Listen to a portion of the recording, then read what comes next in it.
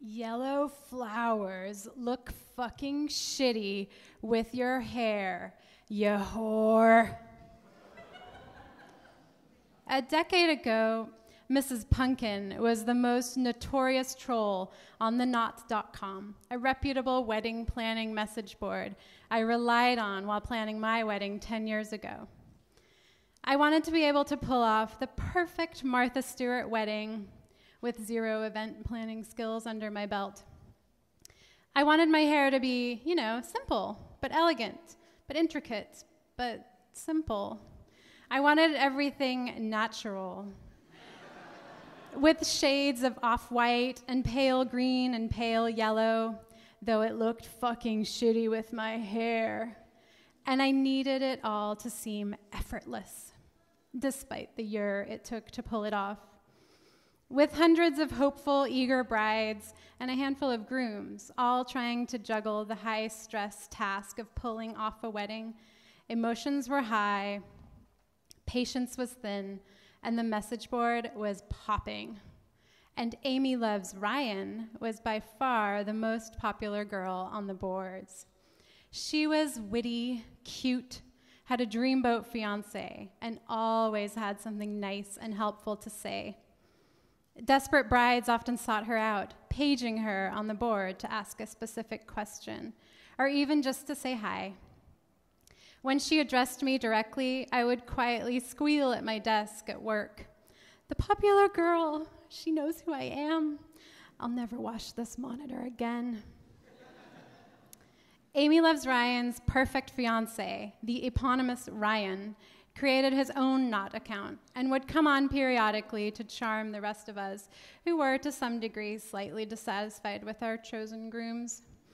My fiancé loved me and wanted to marry me, but he didn't give a shit about Ikebana centerpieces or which crate and barrel dishes go with the directions barware. Ryan posted pictures of the house he bought for Amy Loves Ryan, or left sweet messages for her to find later. "Aww," we'd type in unison. Amy and Ryan seemed to be winning at this bride and groom thing. Mrs. Punkin chimed in with, "How's your thinning hair, Ryan?" In addition to discussions like, which color of sage green silk works best for my BMs? A BM is what we called the shit-tastic role of bridesmaids. We also had a surprising amount of off-topic conversation about politics, cooking, or TV. I became friends with these screen names. Everyone had their reasons for choosing cryptic screen names, but for me, I just didn't want my boss coming on and finding out exactly how I spent the workday. That's not me, that's Hippie Bride, SD. We presented ourselves as macrocosms of our wedding taste. If I had a picture of hemp-ribboned mason jar fairy lanterns in my bio, then obviously I was a hemp-ribboned mason jar fairy myself. I told my not friends things I wouldn't dream of telling my real-life friends. We all did.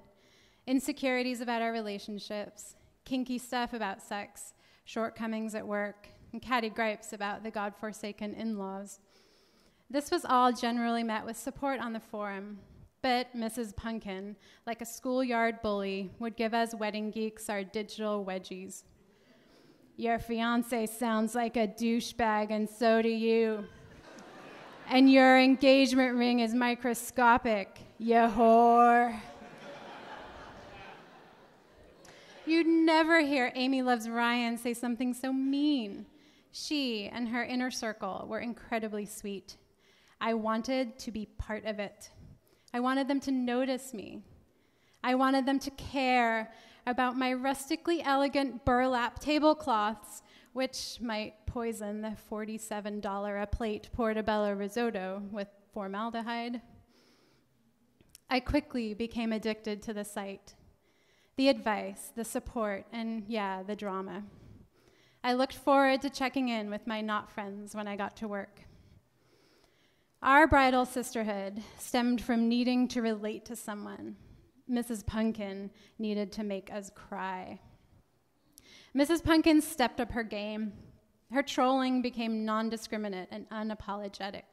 She was officially banned from the boards often, but kept returning with slight variances in screen name, zero variance in attitude. Almost all of us fell victim to her meanness at some point, but she focused her aggression on Amy Loves Ryan. But Amy Loves Ryan was busy. She announced that she was pregnant. A month or two later, the first ultrasound pictures emerged announcing twins.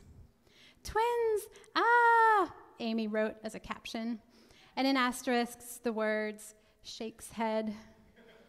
She was so cool. And so it was that I started using asterisks wherever and whenever I could. Shakes head.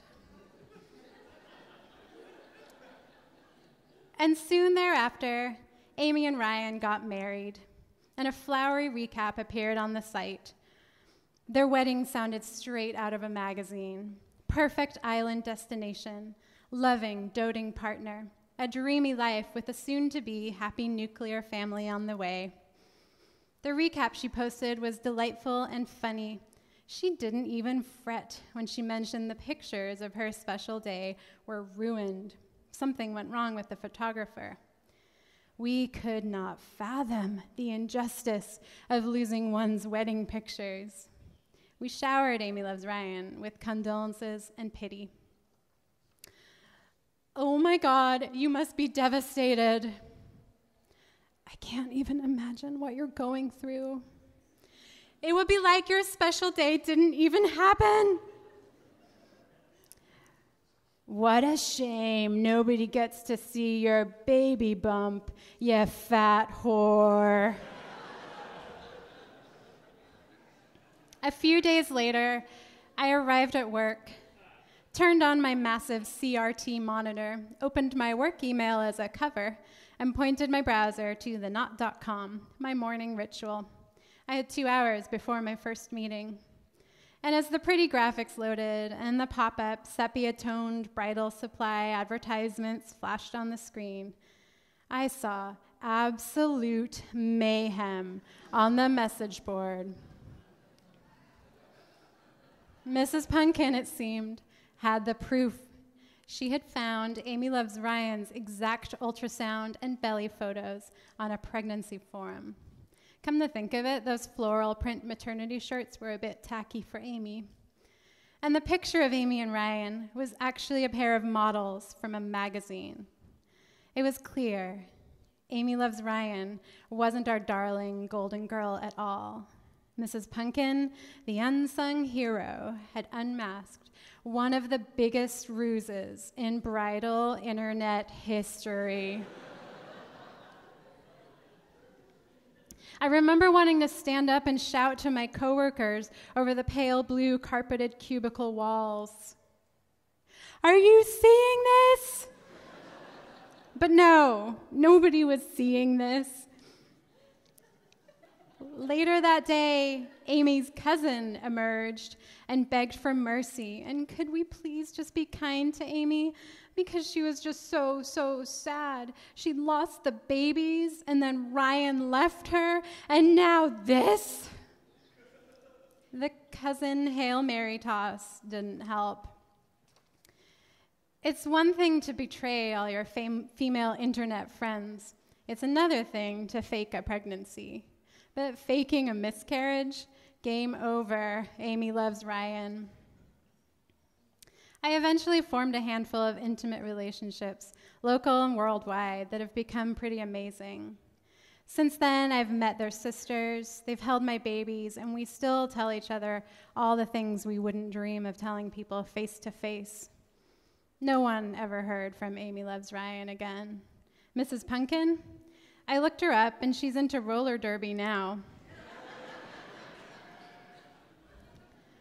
Over a decade later, after 10 trying years of marriage, the fact that I gave anything more than a passing nod to the intricate details of our wedding day or the intricate details of message board bullshit is hard to comprehend and a little embarrassing. No sleek, elegant hairstyle could have prepared me for the fights and the disconnections and how much fucking work a marriage takes.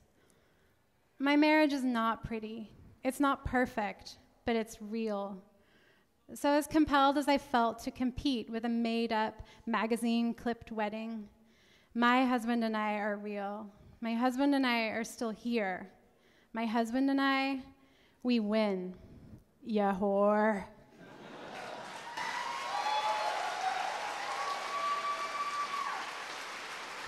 All right, that was Julia Evans.